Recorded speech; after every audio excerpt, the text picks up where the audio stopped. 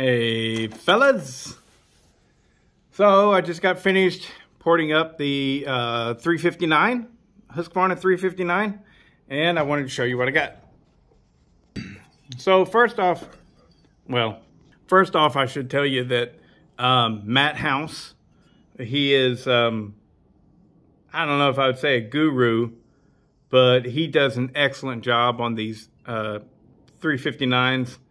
And, well, he does an excellent job on everything, but I've been particularly impressed with his 359 builds and the 353 builds as well.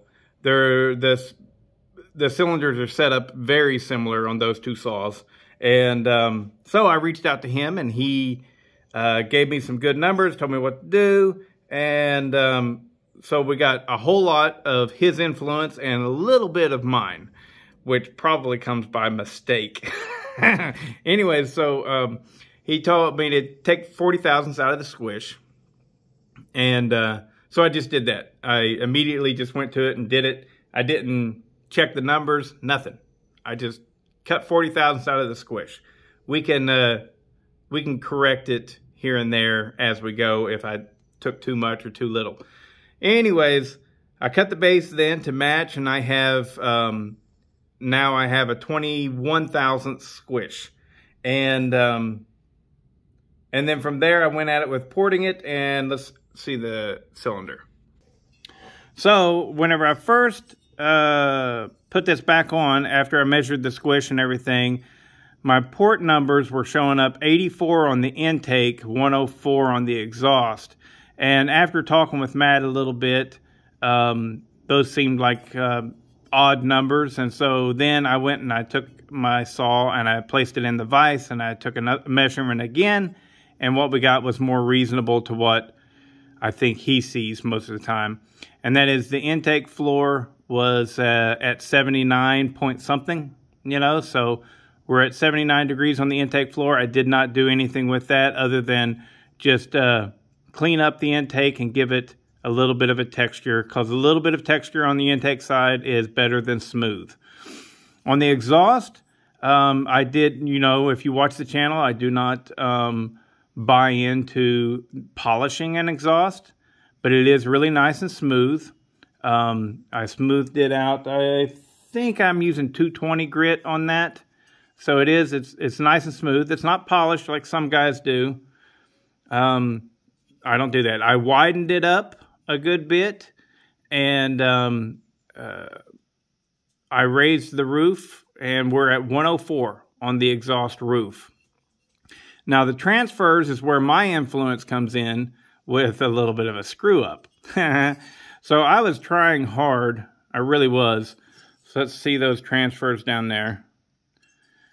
I got them as flat as I could get them across the top using this real little guy right here.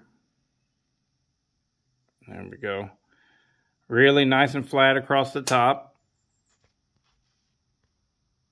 And he basically told me to shoot for 16 degrees of blowdown.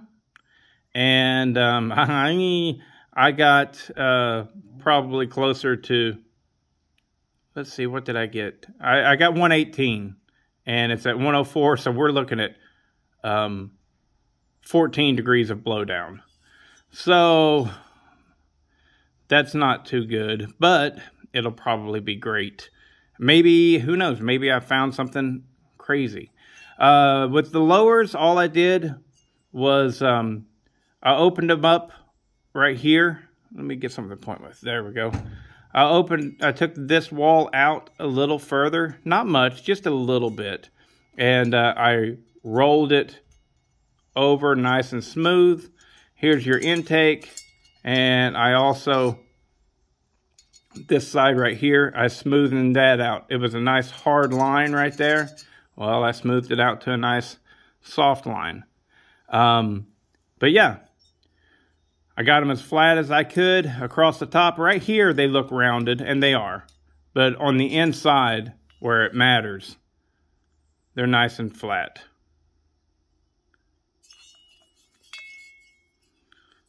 So yeah, we're at about 118 degrees when the blowdown kicks in, so that gives us about 14 degrees of blowdown.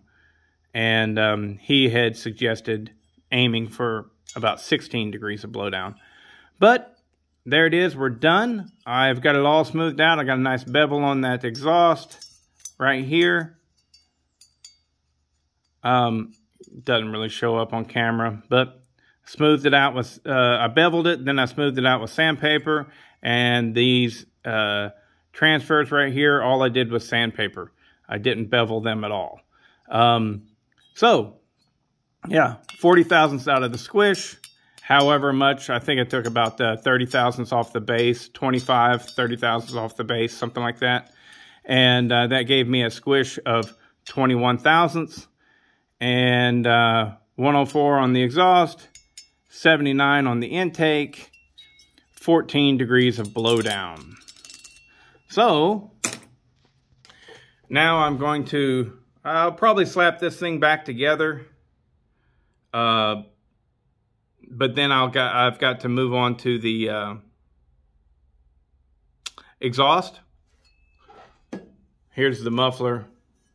It's got a baffle right in there. So this will just get cut straight, slap across, you know, I'll cut it right there at that seam and cut that entire baffle out and weld it back together and do a 3/4 inch pipe coming out of it.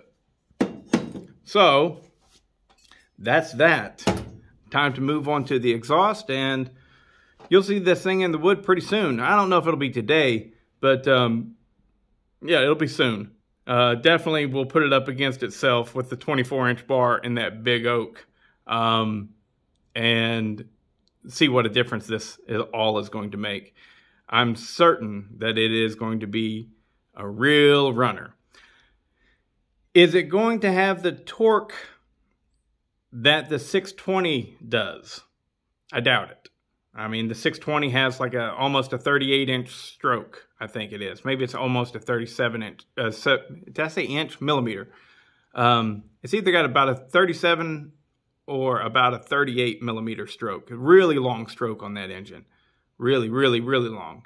I think it's about 37 millimeters of stroke, which it's got the stroke of an 80cc plus saw. So lots of torque with those 620s. And, but if I can get this thing to run close to that torque wise, but it be more of a screamer, boy, wouldn't that be great? We'll see. It is a really, really nice chassis. Feels closer to a 50cc chassis. It's really small. So the potential of it being the best 60cc saw ever is there. I don't know if it will be or not, but, you know, I know his run really amazing. Barry's, he's a friend of mine. He's been in a couple videos. Barry has one, and I think the only thing that Barry did was a base gasket delete and a little bit off of the top of the exhaust, and of course a muffler mod. And from what little tiny testing I did, it was more powerful than my 562 XP.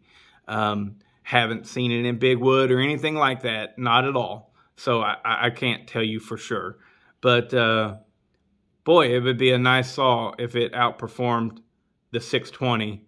Because the little thing that y'all don't quite know yet, but I do, and that is the results are in, and the 620 is definitely faster than the 562. But I ported it, and it should be, right? But, or at least, yeah, the last time I checked them, they had different chains, so whatever. But more to come on the 359. That's all for this video right now, and check you later.